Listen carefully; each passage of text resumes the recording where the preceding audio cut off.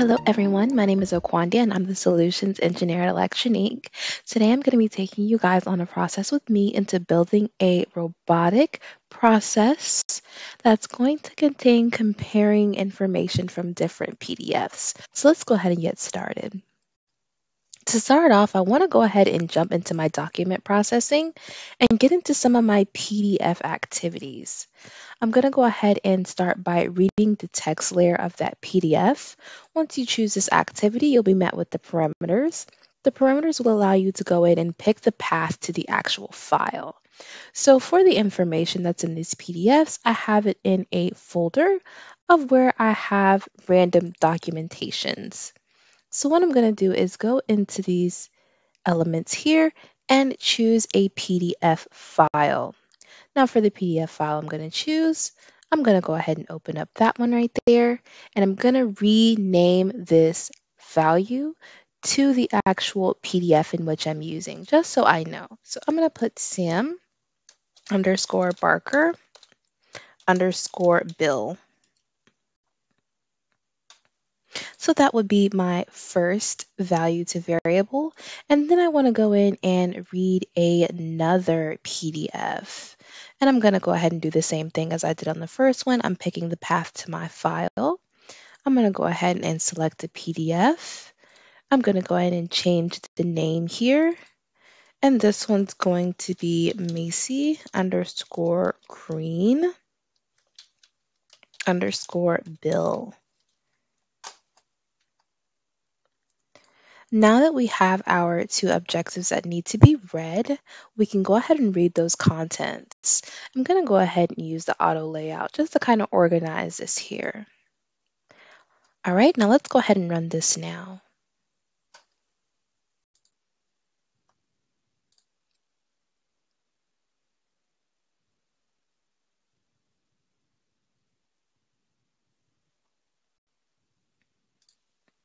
Awesome. Now that I have read those contents, you would see here where the bot started and finished successfully.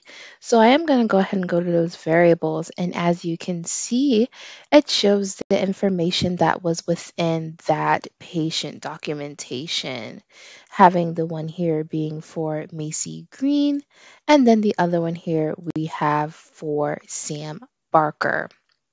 So let's go ahead and pull some of this contents of the information. So since this contains different information regarding the policy balance and balance dues and all different types of co-balances and payments that may be there, we can go ahead and pull some of this information. So I want to say for the Samuel Barker, we just want to go in and pull the remaining balance due from this specific context.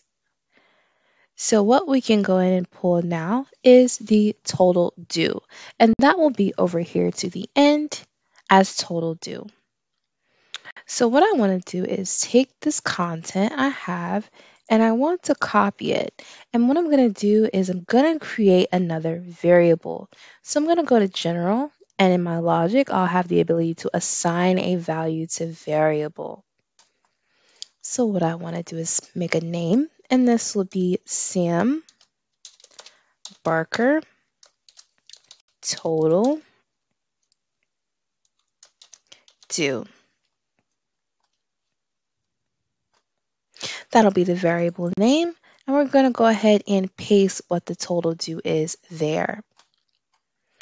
And now I'm going to go into where Macy Green's information is kept within the variables. And I'm going to go into view, and I'm going to go all the way to the end of where that total due would be present. So then I'm going to go in and copy that.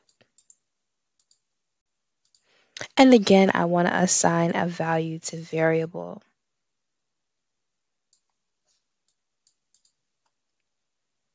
This is going to be Macy Green total due.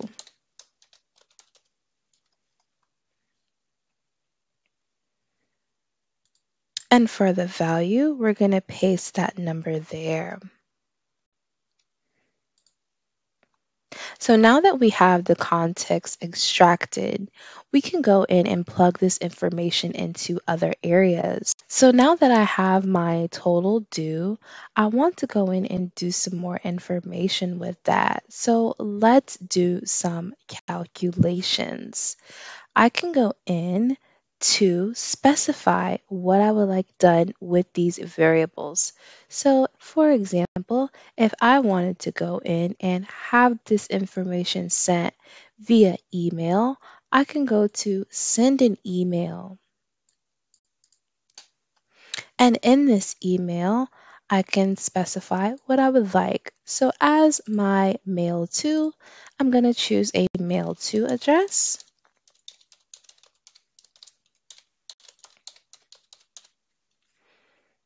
I'm going to set my host and login, so where the actual email is coming from. I'm going to select my server, which would be Google because I'm using Gmail. I'm going to select my subject. So for my subjects, I'm going to say here are the balances due. And in my mail body, I now want to go in and calculate a value. And why I want to calculate a value is because I already have my variables. So the first thing that I want to do, I'm going to put in quotations because this is going to be a wording. Here is the balance for Macy Green.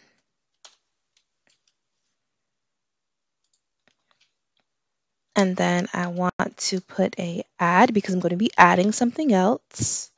And what I'm going to put here is a space quotation because I don't want it to be here is the balance for Macy Green and then immediately after that be the number. So I want to have a space there. And then I'm going to add because I'm adding another piece of information. And then I'm doing Macy Green total due. And again, I wanted to do another add. And here I need quotations. Here is the total due balance for Sam Barker. Again, I want to add my add button, go in and use my quotations and space in between my quotations. And then I want to go in and add Sam Barker's total due. So now that I have that email specification set up, let's go ahead and run this workflow now.